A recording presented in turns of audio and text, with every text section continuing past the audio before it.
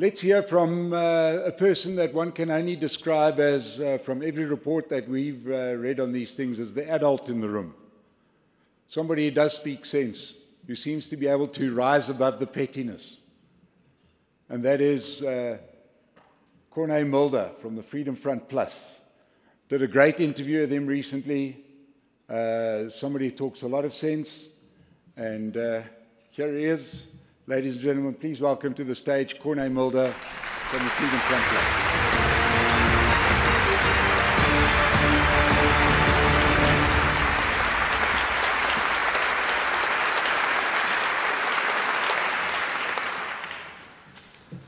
Good morning. Thank you, Mike. Thank you for the opportunity.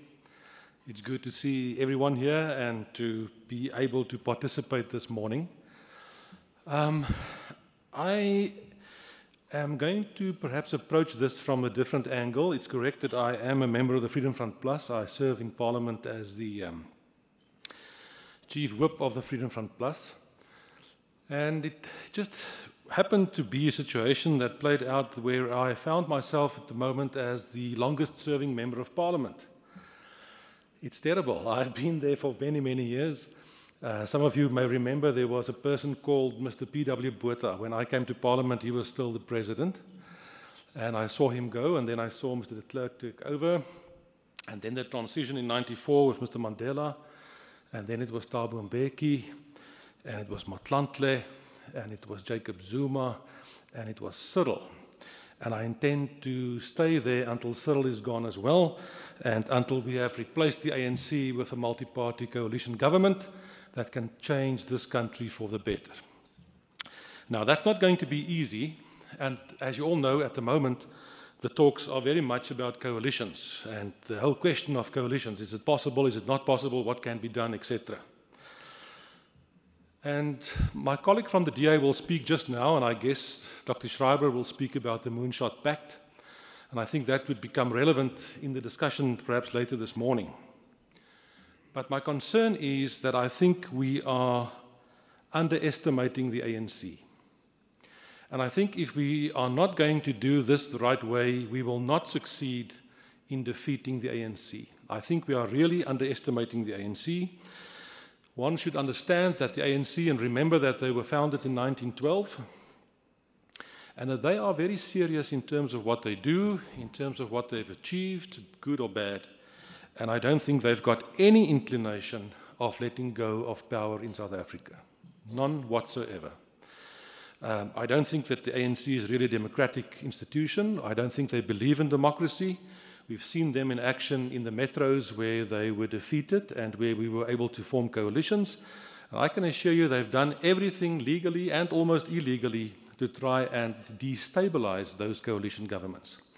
And if we think it's going to be plain sailing next year, if we can get the ANC out of government, we're in for a very bad awakening. I think we're underestimating the ANC. And that means the following. Are we serious to try and get the ANC out of government? Yes or no? That's the question. Are we serious? Because if we are serious, then we should understand what the challenge really means. It's not going to be plain sailing. It's not going to be easy. It's not going to be a question of, well, let's see how things develop. Let's go to the polls next year. Let's all vote and we see what's going to happen. I've been involved with the coalition project for quite a while because I've believed in coalitions for many, many years in my political career. And if you look at our electoral system is a straightforward system of proportional representation. That means it will always lead to coalitions. It's supposed to lead to coalitions because in proportional systems, one single party is not supposed to get more than 50% of the vote. It's abnormal. And if you look internationally, you'll see that in, let's say, for example, Germany or somewhere, one party may end up with 34% of the vote, and then that party won the election, the biggest and the strongest party, and they form a government. We've had an abnormal democracy since '94 where one party continuously received more than 50%. Luckily, it is now coming to an end, I believe, where the ANC will go below 50%, and that gives us the opportunity to form a coalition government. First point to understand is that coalitions are only formed after the election. You can't form the coalition before the election because you don't know what the outcome would be. You first need to campaign and see what the results would be, and if it's possible to form a coalition government. When I said what I thought was the answer, and I still believe that's the answer, and I'm still going to push that line regardless of other developments, because if we are serious that we want to get the ANC out of government, I don't know if any of you feel that way, I feel that way, that after 30 years, it's time to get the ANC out of government, completely out of government. They've had their chance. They had the best opportunities in the world to make a success of this country. They messed it up. They must go. In totality, they need to get out of government. If we do not do that, I am very concerned. I don't think we can afford a further 5 years of ANC mismanagement and everything that goes with that. So, if we want to be successful, we are talking about regime change in 10 months from now. 10 months. That's not a very long time. It's a rather short period.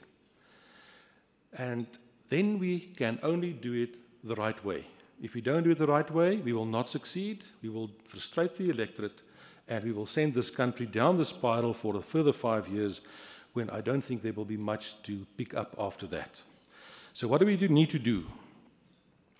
It's no use to rearrange the current 35% of the electorate and the people that voted for opposition parties. It's no use, it's a waste of time. It's no use to try and form a coalition that you build around political parties alone. It will not succeed. It's no use if one party gets 2% more and another one gets 1% less. So what? We achieved nothing. The success of regime change starts with civil society, not with the political parties.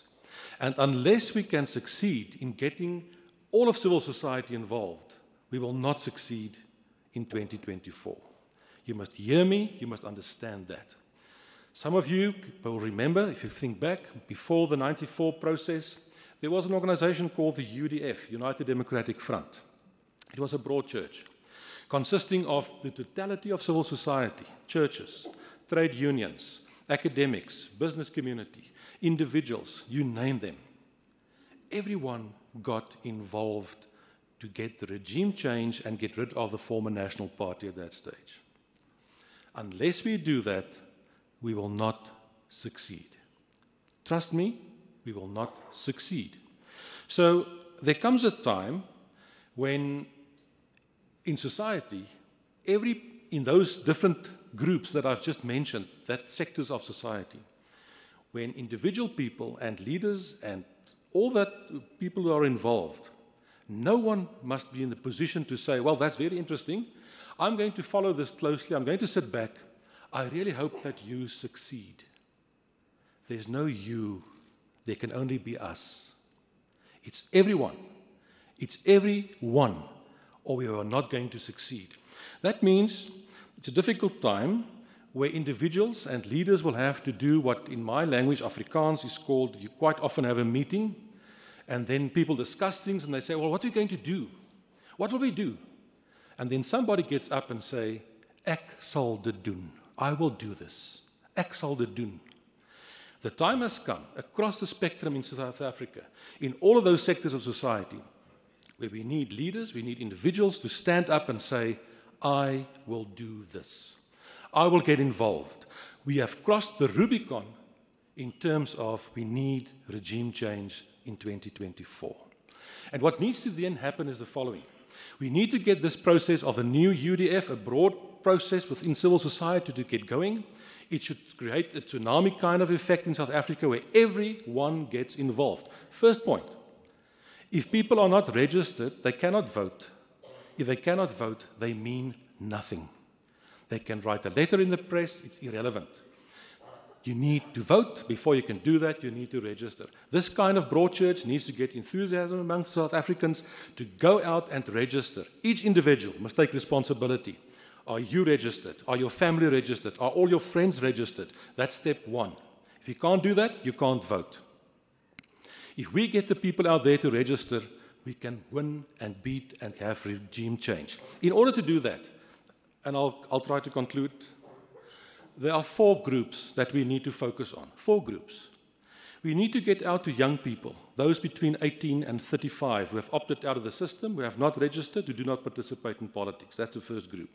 The second group are older people, my age, who have also opted out of the system, mainly Afrikaans, many of them white people who say, oh, it's not going to make any difference. We need to get them back into the system. The third group is approximately 1/3 of ANC supporters out there are disillusioned with their own party. We need to go out there, convince them, and get them to support a new beginning. But we must do that in the right way and not expect them. They will not necessarily join some of the current political parties. They can't do that. But they may use other forms and other vehicles to get back.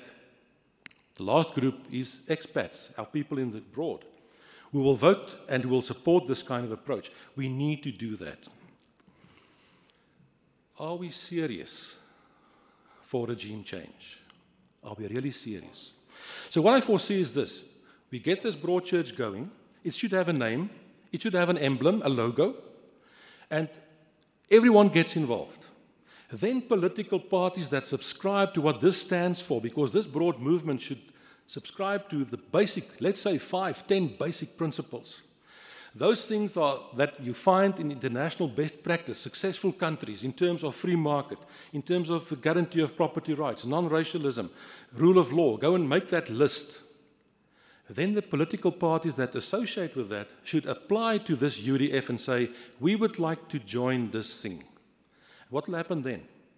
The electorate and the public will know which parties are prepared to support this. And then those parties will have their own campaigns, and on their campaign posters will be a small little logo also of this broader entity, so that the public know I can still vote for the party of my choice. But I know my party will, after the election, become part of a broader coalition that will govern the country in terms of these principles, and we can change South Africa around. If we do it not this way, we are not serious, we are fooling the public, and we are wasting our time. The winner will be the ANC in that regard, because they will still just continue as is. In conclusion, what does our people want? What do they need? They need hope. They need a new beginning. They need to be convinced that this country can be the best country in Africa, if not the world. We've got all the potential. We've got everything is there.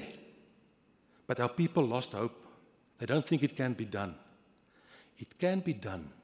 But then political parties must get over themselves. Political leaders must understand that it's not about them. It's about the people out there. It can be done. Help us. Thank you.